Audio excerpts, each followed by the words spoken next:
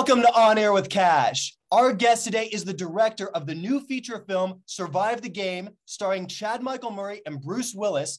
It's available in select theaters on Apple TV and everywhere you can rent movies on October 8th. Please welcome James Cullen Bressack. Hey, Kash, thank you so much for having me. James, my friend, it's so good to see you. How are you? I'm great. It's a beautiful day in Los Angeles. I'm happy to finally get on the show. We've been talking about it a while. I'm excited. Thank you so much for having me. Hey, thanks for being here. You're a great friend. I really admire your passion. You really stand up for filmmakers. You've had your own unique journey that's very relatable. You've mentioned in the past how it was really just promoting musical acts and growing up in the industry. I know your father wrote for the Animaniacs, Emmy Award winner. My dad was in the music industry. He did music publishing. So I feel like we have that in common where we had that unique way of growing up and we're around the industry. But I feel like I was a lot like you where I was just always focused on movies. Yeah, I was always focused on movies too. Like, you know, the teacher would give me a book report. I'd make a short film about why I didn't want to do a book report. But I think that's also, there's a flaw in the school system. I feel like we should figure out what people are good at and then train them and work towards that. If we were in high school together, we're going to the New Art. We're going to watch some good movies again. Yeah, that's what I used to do. You had a marketing sense, club promotions, DJing. And I mean, I was the same way too. I had a group of friends who were in bands. I would videotape their shows or I'd edit them. And then I was also got into promotion. Then, social media picked up right when I did my first feature film as well, too, Jack and Cocaine. That's really when social media took off. We got a good response. And your first feature film, you do it on a $7,000 budget. And it was my pure joy. And really, you had a decision to make. It was like really, the day job was saying, you got to come to work. You're like, I'm doing my feature film. I'm following my dream. You get life tattooed on your fingers. Yeah. And you never looked back. And that's I never looked back. And my pure joy, just for anybody, watching this or listening, that movie is terrible. Don't watch it. Just avoid my first movie. It's unwatchable. But I've learned a lot of things from it. Luckily, I've been able to grow since then. But it's, I learned everything not to do when making a movie. I've been there. But James, let's focus on the present now. I mean, you have this action adventure movie with Chad Michael Murray, Bruce Willis.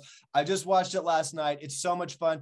And the amazing thing is all my friends are in this movie. I mean, Swen Temmel, I've known for years. He was actually one of the first guests we have on this show. I think he just wrapped it when we had him on and he was kind of talking about it. I'm texting with Sean Kanan last night about a film festival we got going on in about 2 months. And then he pops up on the screen. Christos Andrews, our mutual friend. It just looked like a lot of fun to make. It was a lot of fun. Obviously, I had some great people involved. Christos, such a good human, such a talented actor. I think he's great in the movie. Sean, such a funny guy. I think we get to see like a really comedic side of him in this, which I really love to pull out. Sean was great. Sven is, he's such a great dude, and I think he's a total badass in this movie. And I think, I'm glad you brought those three up because those are three of like the coolest, nicest people I know. Like I was very blessed. I know in a lot of these interviews, if anybody's following multiple ones of these that I've been doing in the off chance they cared about it that much, I keep talking about how nice people were, but I mean I was just blessed. Like this was one of the nicest, least ego-driven casts anybody could ever ask for. Everybody was so unbelievably giving with their time and just cared about making a good movie. And I was blessed to have such wonderful individuals on this movie. Everybody you mentioned, as well as everybody else who was not mentioned. Zach Ward, I've been a huge fan of his. I remember being a little kid and watching Titus at night. He just has such great range, and this was a really role for him as well. Yeah, I really love how Zach is just a chameleon, man. He can play so many different roles, and he can do such a he does.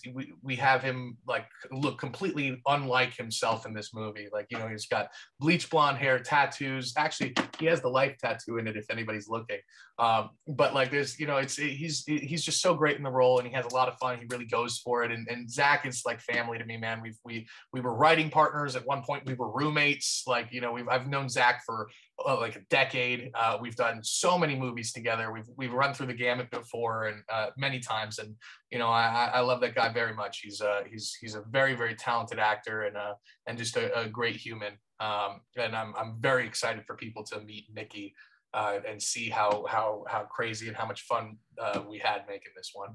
Oh, it's amazing. This was shot on location. Yeah, we shot in Puerto Rico. We shot on location in Puerto Rico, and it's Puerto Rico is a beautiful place. The crew over there was fantastic. We were welcomed like family.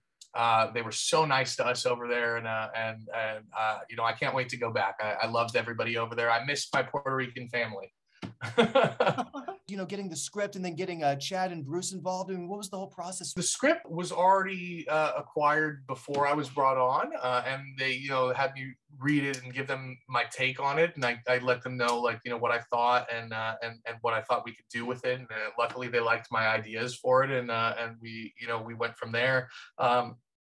Luckily, like Bruce and Chad both had relationships with Randall Emmett and George Furla, who were the producers, and they brought Bruce and Chad on. And, you know, again, I keep talking about niceness, but, like, you know, two super nice people. Could not be more stoked on having, you know, the cast that we had and the people that I got to work with. Chad is such a team player, and he cares so much about going above and beyond for the product and for the movie, and just really bringing so much to elevate it. He cares about the work, and then you have, you know, Bruce, who, I mean, Bruce has, you know, decades of experience, and he just really knows how to throw in those one-liners that, like, really, like, light up the screen. And some of the one-liners he has in the movie are ad-libs that he came up with, and they're some of the best parts of the movie, to be honest. It's like, you know, he really brings it, and I thought it was a lot of fun. You also have another film coming out with Bruce Willis as well. Yeah, I have another film coming out called The Fortress that stars Bruce Willis, and you guessed it, Chad Michael Murray, and Jesse Metcalf, and then another one of my favorite human beings in the entire world, Shannon Doherty. I love Shannon. We've done a lot of movies together. We've been friends for like 9 years. And she's I know I keep saying I sound like a broken record, but the nicest human being. Super talented, elevates everything, cares so much, and is really dedicated to the movie. And she's like, you know, I can't imagine making movies without her. She makes making movies fun, and you know, it's one of those things where, you know, maybe I keep saying the nicest because I'm just blessed to have the nicest people working with me, and I'm very excited that I get to work with such wonderful human beings. I love hearing that. One of the first features I did was with Shannon. Oh, awesome. Yeah, no, and this was about 9 years ago as well. It was a movie called Undateable John. I got cast as Adam, and there was literally, I'm driving, find out on the way that it's going to be Shannon. I'm like, you have got to be kidding me. Oh my gosh. It was really funny. It was this confrontational scene. Oh my God. Oh shit! Is this what you do when I'm out of town? No, babe. This isn't happening. This isn't happening. I just saw you eating out this whore in my kitchen. I am not a whore. Who are you? All right, this is my house, and this was my fiance. Fiance? You told me this was your house for the last year. Wait, you've been sleeping with her for a year? What the fuck, you bitch? What? Kind of comical situation with Shannon, and she ends up pulling a gun on me. Her character pulls a gun on me and beats me up.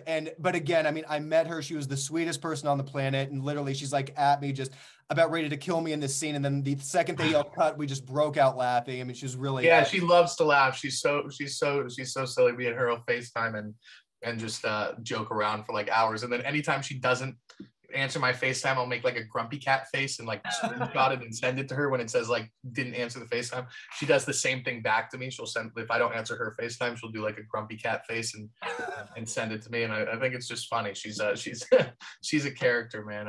Not only is it amazing to, like, you know, and I'm blessed to be able to make movies, but it's phenomenal to be able to make movies with your friends. Like, wonderful people. I couldn't agree more. I think everything that I've done, or I look at everything as a learning experience. For you, it was like you tattooed life, and you're like, you know, there's just no looking back. Yeah. And for me, it's just, I feel like there's no time for regrets. It's like, you know, what did I learn from this? What can I go on to the next adventure? And I feel like I too have been blessed the last couple of years. I've had some great experiences, worked on some great projects, but I do like the crew that I've been fortunate enough to work with now. And really, man, I really commend you, just because you have stuck up for filmmakers and you give very encouraging information to people. You're no nonsense. But the thing is, you're very grateful you get the job done. I mean, that's the thing. I mean, I know people who talk and they'll tell you what to do, but I mean, you're like living proof. Just really impressed with you and your career, your choices. And I'm just really glad to have you on the show. And I just thank you so much. Thank you so much. You know, you know, I'm such a film fan. I just, you know, and having been through the trenches so many times, anybody who's in this industry making movies and believing in themselves and continuing, I'm a fan of. People that make it in this business are the people that don't give up. And I think, you know, just like I've failed many times making movies, but I just try to fail a little less each time.